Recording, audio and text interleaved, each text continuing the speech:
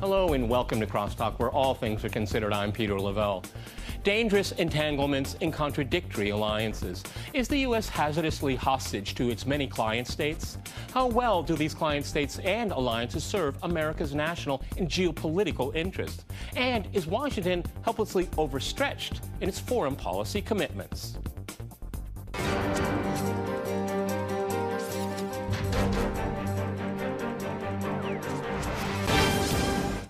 To Crosstalk America's Foreign Entanglements, I'm joined by my guest, John Glazer in Washington. He is a contributing editor at antiwar.com and a columnist for the Washington Times community section.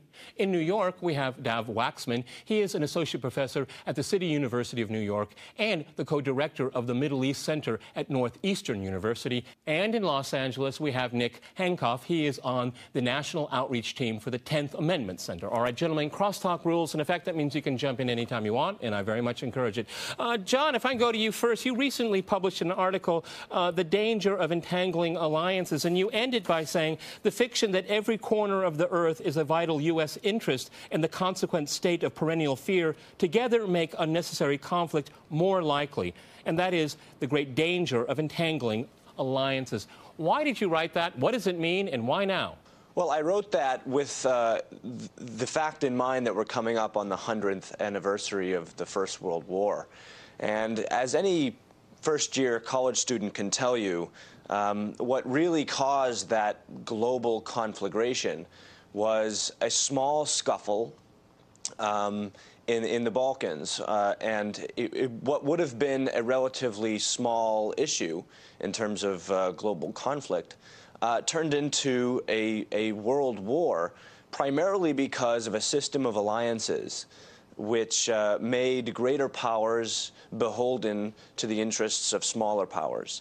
And that's a great sort of illustration of a lot of what U.S. foreign policy is today. We have alliances all over the world because of a grand strategy that has been implemented, especially since World War II, that seeks to dominate the world. And so all of our interests, according to people in Washington, rests in every nook and cranny of the globe, and we end up paying the governments of smaller nations and arming them and making sure that they are allied with us, but it ends up entangling us in conflicts that are none of our business. Okay, Dav, in New York, would you agree with that or disagree? Entangling alliances, just too many, and it puts U.S. interests all over the world at risk. Well, I think certainly there is a danger of being overcommitted to allies, but I think at the moment, actually, far from like precipitating conflict, the opposite danger is that many of the US's longtime allies are now questioning the degree to which they can rely on the United States, and that might actually encourage them themselves to take more assertive, perhaps risky action than they would do if they could rely upon the United States. So I think while, you know, John is certainly right to point to the example of the First World War to remind us of the danger that alliances can pose and that they can drag countries such as the United States into conflict, I think alliances can also be a source of restraint, such that countries, be they Japan, for instance, or Saudi Arabia or Israel, the more that they can rely on the United States, the more that they can trust their alliance with the United States, perhaps the less likely they are to find themselves in conflict. So I think alliances can also be a source, can I just quickly respond to that? I think for the United States, a source of stability. Okay, John, I'll go to you first, then I'll go to Nick. You want to rebut that? Go ahead, John. So, you know, this issue of alliances causing countries to have more restraint is belied by history. What's going on right now, for example, in the Asia-Pacific, is that the United States is boosting military and economic support for all of China's neighboring rivals. So if you think about, for example, the maritime and territorial disputes that the Philippines has with China. The Philippines has been, you know, pushing out its navy and provoking Chinese naval ships, and China's been doing its own kind of aggressive actions as well. But in a normal situation, the Philippines, which is a tiny, tiny nation, would never be so bold as to challenge a rising regional great power like China. The only reason they're doing so is because we have a security agreement with them, which says that we'll come to their defense if they ever get in a conflict with China. And, you know, this is beneficial to us because we want military bases in their lands, and we want to actually project power to check China. So, look, this is a clear example of where an alliance can actually make the smaller power far more reckless in its actions and lead to actions that could actually create a war that nobody wants. Okay, Nick, if I can go to you in Los Angeles, do American allies, the smaller... let me get to Nick just first time, okay? Nick, how would you weigh in from what we've heard here? Because we've heard from John that client states can be very much a downside for a country like the United States, and some of those countries have already been mentioned. We can think of Israel, Pakistan, Saudi Arabia. I mean, that's a very interesting mix when you look at it from Washington. Go ahead, Nick in Los Angeles. Interesting to say the least. And I read John's piece, The Danger of Entanglements. He uses a quote from George Washington's farewell address that struck me, and that was that when a nation has an alliance, whether it's one dependent on its affection towards another nation or a constant warring relationship that is reliant on its animosity, either the affection or the animosity ends up making that nation a slave. And that is an idea that we have to revisit, that even if there are so-called positive benefits of alliances, ultimately these alliances enslave the country beyond any requiem of constitutional resolve of how the country carries out its foreign policy. So on that, we have to look at fundamentals, and fundamentally the United States has gone far away. It's a bizarro world turned upside down in our foreign affairs, that we don't follow the Constitution, we don't follow the advice of the founders, and that's why I'm on John's side as far as alliances being dangerous or not. They're inherently dangerous. Okay, I don't want this to be 2 against 1. So, Dav, you want to rebut what John had to say and probably what Nick had to say. Go ahead. Yeah, I'd like to just. Right, yeah, just to go back to the point that John was making.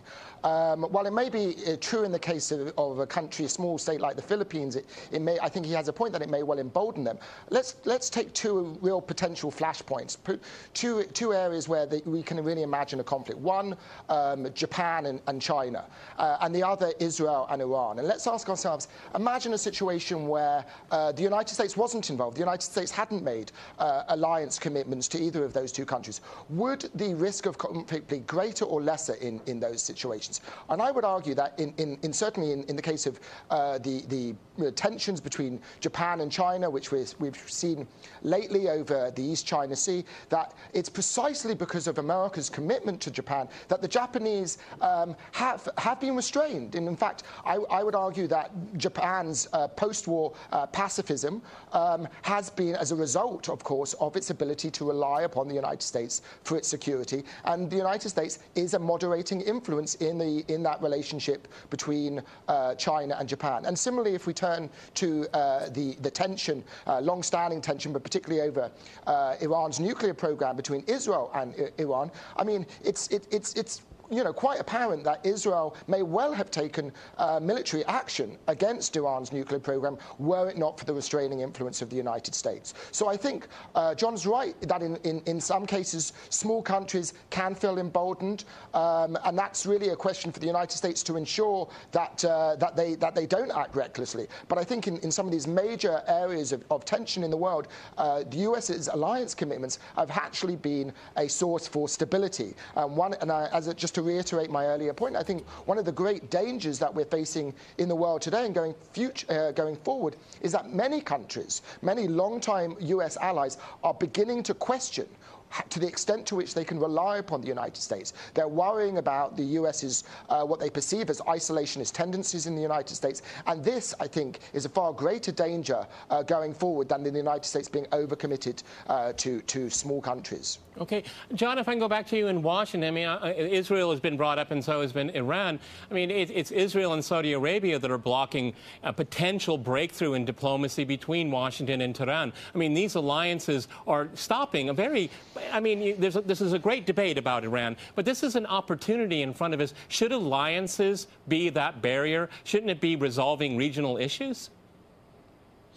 Look, that's exactly right. The United States is so beholden to its supposed allies in Saudi Arabia and Israel that, we have this possibility to have an actual détente with Iran, and it's clearly within our interests, because the other alternative is that isolation and tensions continue down the line, and we have supposed allies like Israel advocating war, just as they did in Iraq. That was a real possibility if we didn't have some willingness on the part of the leadership in Washington and Tehran to get together and talk. That's clearly within our interests, and our supposed allies, Saudi Arabia and Israel, don't want it to happen, and they've been loudly objecting, which is sort of silly. They're supposed to be our weaker allies, our client states, according to Washington, but for their own reasons, they oppose Iran. And it's contrary to our interests. This is another example, entangling alliances. If we follow our own interests, we'd have a much more peaceful Middle East, and I think that the United States would be less and less interventionist in its policy, because oftentimes we intervene on behalf of the wishes and wills of our allies, and that's in nobody's interest. Okay, gentlemen, we're going to go to a short break, and after that short break, we'll continue our discussion on dangerous entanglements. Stay with RT.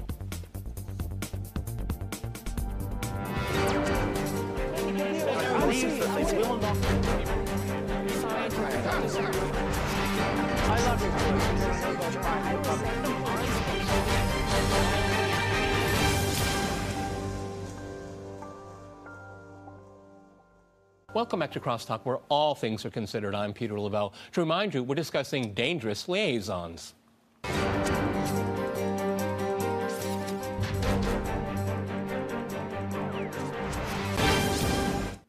Okay, Duff, I'd like to go back to you in New York. Early in the program, you gave us one side of the coin. John gave us the other side of the coin when it comes to entanglements. You want to rebut what John had to say before we went to the break? Please go ahead. Yes, that's right.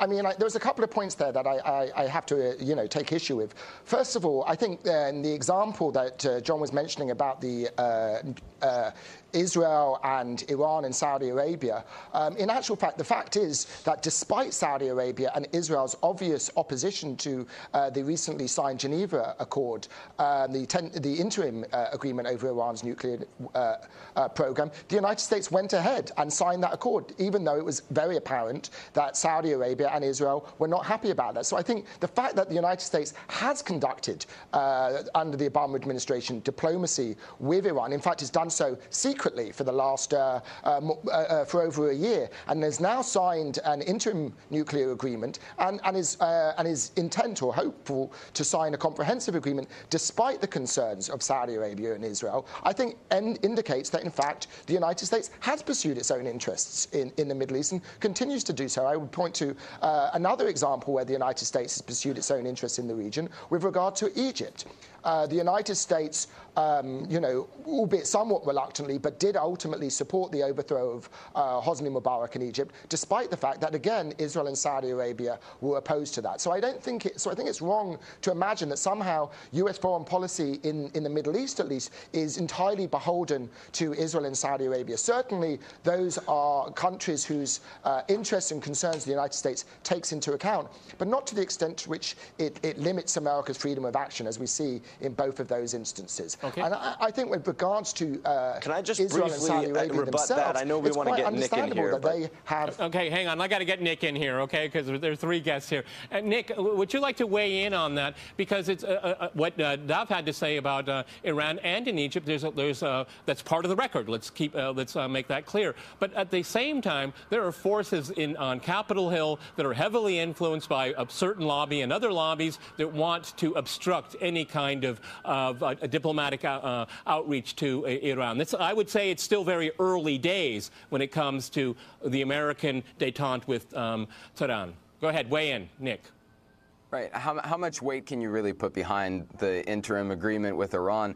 I don't put a whole lot of faith behind that. Maybe I'm a cynic, but I am going to wait and see on the Iran situation. It has admittedly been going better than many of us had expected, and we are hoping for the most peace possible. So if that goes forward, then that'll be great. But that's not that's not cause to forget about the U.S. Constitution. I have to bring it up again because when we talk about the idea of whether or not alliances are inherently dangerous, how are we going? We have the real world today that we're faced with, and we're not going to break up these alliances. We're not going to change U.S. foreign policy by having a well-mannered discussion about it. The only way that it's going to change is people in their own states, people in their own local communities changing it.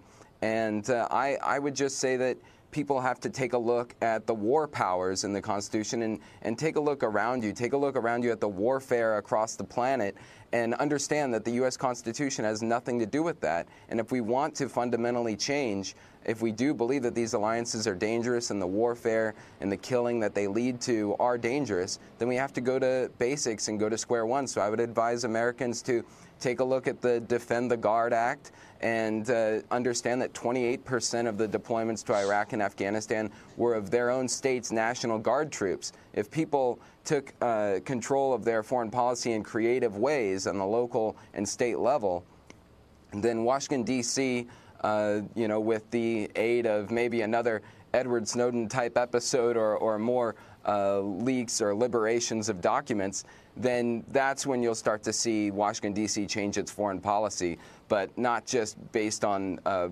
debate on pros and cons of the ideas of alliances. In real politics, people have to get involved and take back their foreign policy, and Americans shouldn't have to pay for all of these alliances and, foreign entanglements in how much they have paid in debt and in blood, that it's not worth it, and the American people have been shut out from this. The only way that they can take it back is through the state and local level first.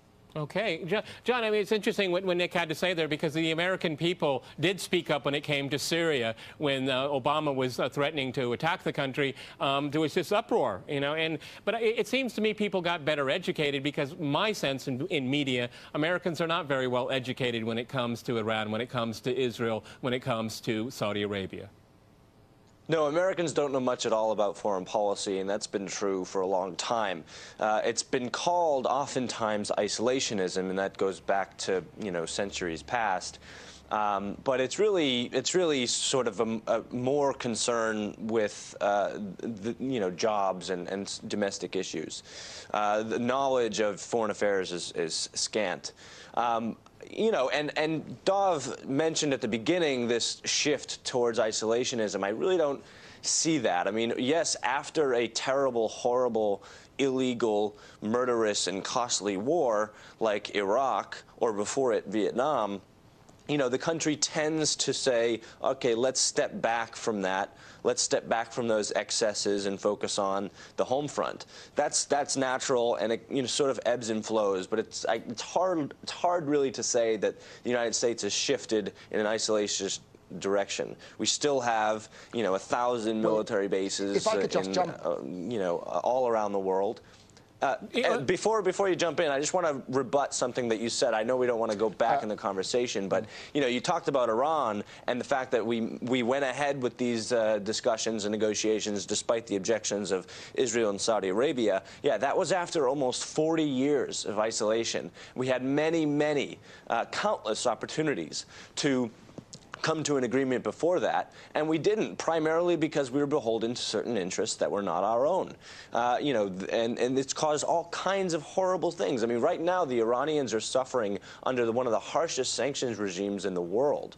That's economic warfare of a very severe kind, where people are not being able to get food on the table, and their currency is skyrocketing.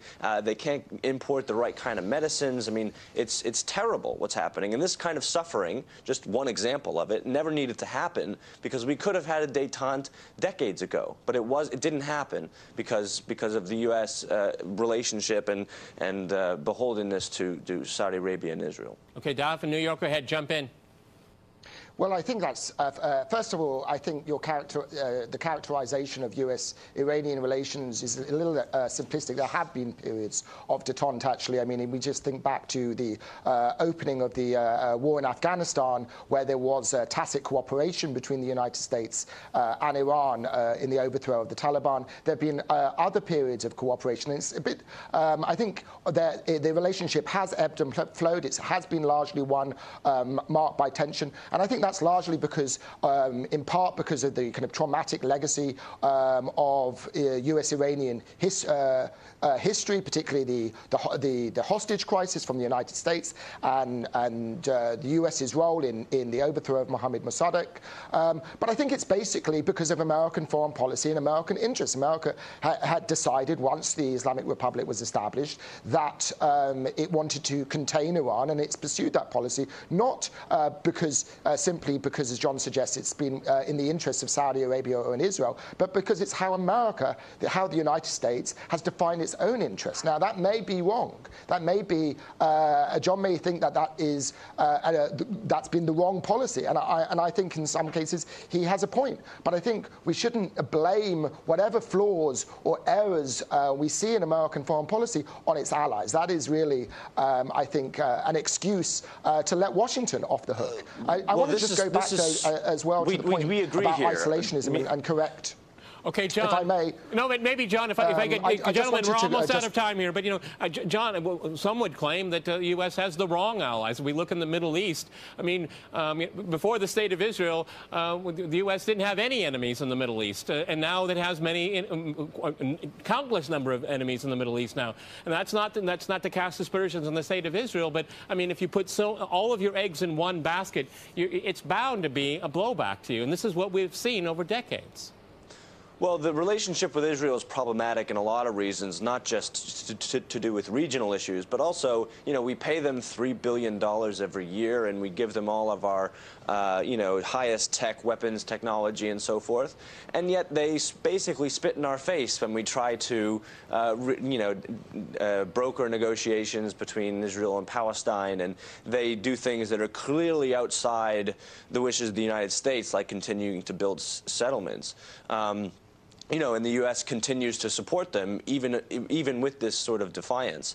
But I want to go back to something Dov said, and we do agree that part of this is a small issue that we're talking about in terms of entangling alliances and the terrible things that can occur because of them. A lot of this is domestic U.S. foreign policy, and, you know, the perception of policymakers in Washington, what they think is the right kind of foreign policy. The global domination of the world, which has essentially been U.S. policy since World War II, and especially the Middle East, where the United States wants to maintain absolute hegemony and make all the other powers as weak as possible, unless they obey our demands, like Israel sometimes. You know, this is one small aspect of an overall grand strategy, an overall foreign policy towards the world that is problematic. And yes, there are also problems with the United States' perception of foreign policy. So on that, we agree. Okay, on that note, on a note of agreement, thank you very much, gentlemen. Many thanks to my guests in Washington, New York, and in Los Angeles. And thanks to our viewers for watching us here at RT. See you next time, and remember, crosstalk rules.